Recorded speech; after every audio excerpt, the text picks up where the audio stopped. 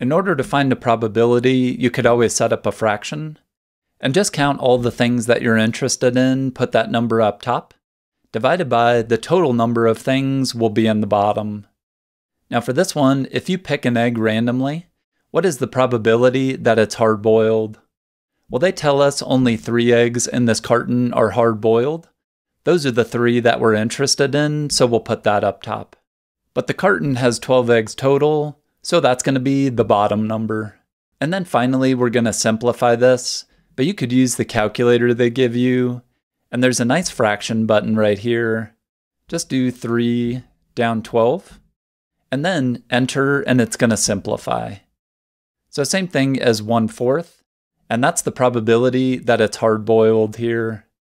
In other words, if you grabbed 4 eggs randomly from that carton, the chance is one of those is going to be hard-boiled. Okay, let's keep going. This time, if you pick one card at random, what is the probability that it's either a queen or a king? But it's a probability, we'll put our fraction. And this time, the deck of cards, it has 52 in it, so that is the total or the bottom number. And we're interested in getting a queen or a king, but there's 4 of each type of card. In other words, 4 queens and 4 kings. And we're interested in any of these cards. So adding those together, there's really 8 that we're interested in. So finally, we're going to be able to convert it to a percent. Once again, just plug this into the calculator. We'll go ahead and use the fraction. So 8/52, enter. But this time, use the button right above enter. That'll convert it to a percent. And slide that decimal 2 places to the right. So same thing as 15.3%.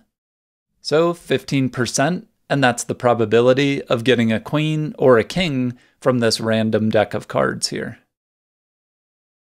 To find multiple probabilities happening, let's go ahead and look at an example. The chance it will rain each day this week is 70%. What's the probability it'll rain 3 days in a row?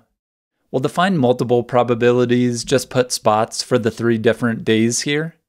And then there's a 70% chance of rain for each day. So we'll put 0.70, same thing as 70%. But finally, if you want them all to happen, you're going to use multiplication. And typing this in the calculator, that's going to tell us the probability it rains 3 days in a row is 34%.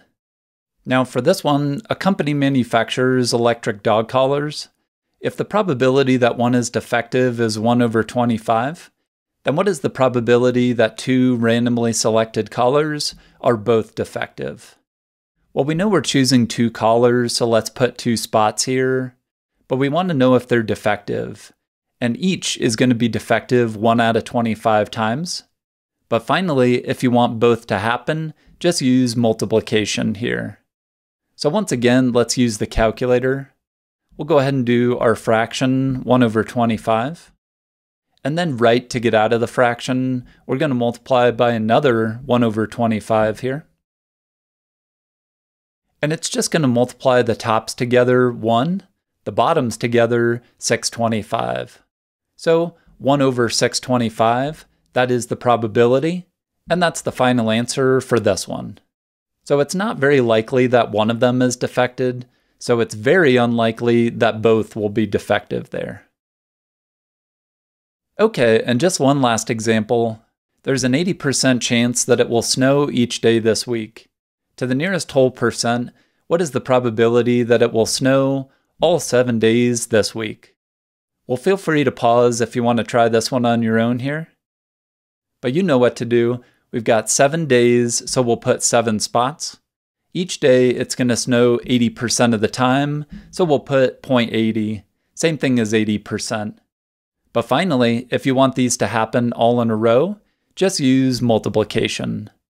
But this is a pain to type in the calculator, so another way to do it is 0.80 to the 7th power.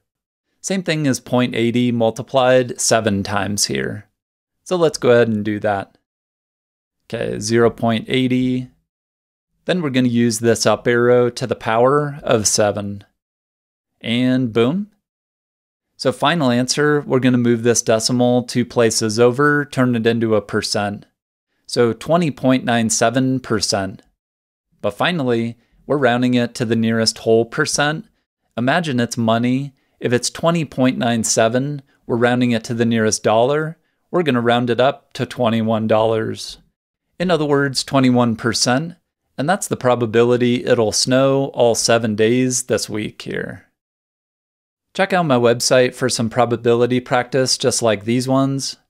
And here's a video on ratios. They're another type of problem you could do using the fraction button here. Let me know what questions you have, what else you want me to cover. Good luck, you got these. We'll see you in the next video. Toodles.